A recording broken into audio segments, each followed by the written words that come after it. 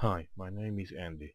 In this video I will show how to enter in the BIOS and change the boot order to a HP Compaq dc7800 Ultra Slim PC.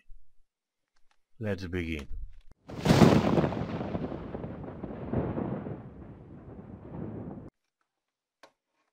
This is my keyboard. Step 1. Push the power button. Step 2. Push the F10 key from the keyboard. Step 3. Use the arrows from the keyboard to navigate to the storage menu.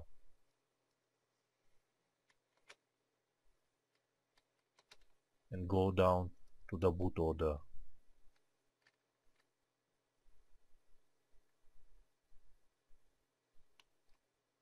To select one boot device, you hit the enter button and you can move up or down from the keyboard.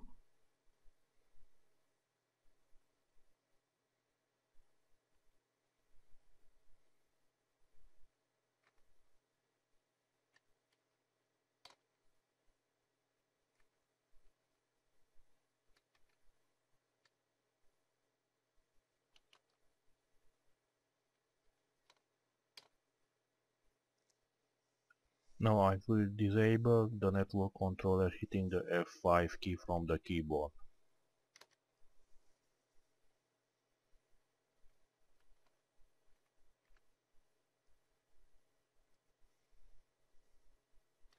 Hit the F10 key again. The PC is rebooting now. That's it. Don't forget to subscribe and comment. See you next time. Goodbye.